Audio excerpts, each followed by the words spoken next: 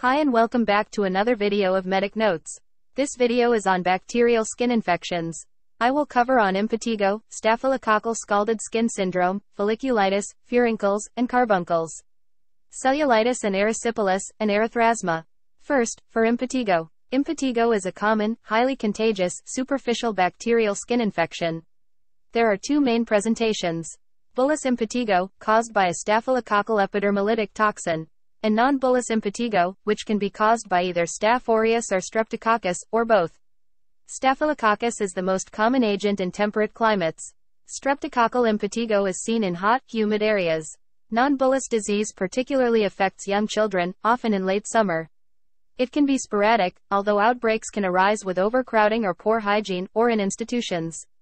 Coexisting skin conditions, such as abrasions, infestations, or eczema, predispose to impetigo. In bullous disease, the toxins cleave the superficial epidermis, causing intact blisters containing clear to cloudy fluid. These last 2 to 3 days. The face, scalp, and limbs are commonly affected, but sites of eczema can also be involved. In non-bullous impetigo, a thin-walled vesicle develops, ruptures rapidly, and is rarely seen intact. Dried exudate, forming golden crusting, arises on an erythematous base. For diagnosis of impetigo, constitutional symptoms are uncommon. A bacterial swab should be taken from blister fluid or active lesions before treatment. Around 1/3 of the population are nasal carriers of Staphylococcus, so nasal swabs should also be obtained. For treatment of impetigo. In mild localized disease, topical treatment with mupirocin or fusidic acid usually suffices and limits spread. Staphylococcal nasal carriage should be treated with topical mupirocin. In severe cases, oral flucloxacillin or erythromycin is indicated. If a nephritogenic streptococcus is suspected, systemic antibiotics should be given, as post-streptococcal glomerulonephritis can occur. The second topic is on staphylococcal scalded skin syndrome. This is a serious exfoliating condition predominantly affecting children, particularly neonates. Systemic circulation of epidermolytic toxins from a staph aureus infection cause a split in the superficial epidermis and peeling of the skin. The child presents with fever, irritability, skin tenderness, and erythema, often starting in the groin, in the axilla, and around the mouth. Blisters and superficial erosions develop over 1 to 2 days. For diagnosis, bacterial swabs should be taken from possible sites of primary infection, such as throat and nose. Diagnosis is made on the clinical appearance and histological examination of a skin snip, taken from the edge of one of the peeling areas, to determine the plane of cleavage, and thus exclude the differential diagnosis of toxic epidermal necrolysis, which involves the full thickness of the epidermis. Management consists of immediate systemic antibiotics like flucloxacillin, and supportive measures in an HDU. Family members should be screened and treated for staphylococcal carriage. Next, we look at folliculitis, furuncles, and carbuncles. Folliculitis can be superficial, involving just the ostium of the hair follicle, or deep, which are furuncles and carbuncles. For superficial folliculitis, this is very common, usually minor, and subacute or chronic. It is often infective, caused by staph aureus, but can also be due to physical or chemical injury. In these cases, the folliculitis is usually sterile. Staphylococcal folliculitis is most common in children and often occurs on the scalp or limbs. The pustules usually heal in 7 to 10 days, but can become more chronic, and in older children and adults can progress to a deeper form of folliculitis.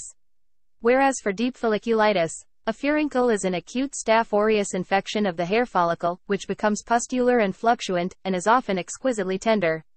The lesions eventually rupture to discharge pus, and because they are deep, leave a scar. They can progress to form a carbuncle, which is an exquisitely tender nodule, often on the neck, shoulders or hips, and is associated with severe constitutional symptoms. It implies the involvement of several contiguous hair follicles. Treatment, as for furuncles, is with an appropriate anti-staphylococcal antibiotic. The fourth topic is on cellulitis and erysipelas. Cellulitis is inflammation of subcutaneous tissue, due to bacterial infection. In contrast, erysipelas is bacterial infection of the dermis and upper subcutaneous tissue, although in practice it may be difficult to distinguish between them.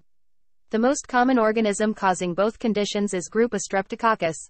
Diagnosis is based on clinical findings of erythema, heat, swelling, pain, and sometimes fever. With a leukocytosis, raised inflammatory markers, and a swab isolating a causative organism. Erysipelas typically has well-defined edge, indicating involvement of the dermis. It usually affects the face, whereas cellulitis most commonly involves the legs. Blistering and regional lymphadenopathy may occur in both conditions. There is often a predisposing cause, such as a portal of entry for infection, like tinea pedis, or an underlying predisposition to infection such as varicose leg ulcer or diabetes. This picture shows erysipelas. Look at the blistering encrusted rash with raised erythematous edge. For treatment, it is usually treated with an IV anti-streptococcal agent such as benzylpenicillin, or in cases of penicillin sensitivity, erythromycin or ciprofloxacin. In mild cases, oral antibiotics are indicated. Lastly, there is erythrasma. Erythrasma is a mild localized infection of the skin caused by Corynebacterium minutissimum, which often is part of the normal skin flora. This bacteria can provoke an asymptomatic or mildly itchy eruption between the toes and in the flexures. Lesions are well-defined and reddish-brown, with some scale. The bacterium is identified by coral pink fluorescence with Wood's light. Treatments include a topical azole cream such as miconazole or a topical antibiotic. That's all for this video.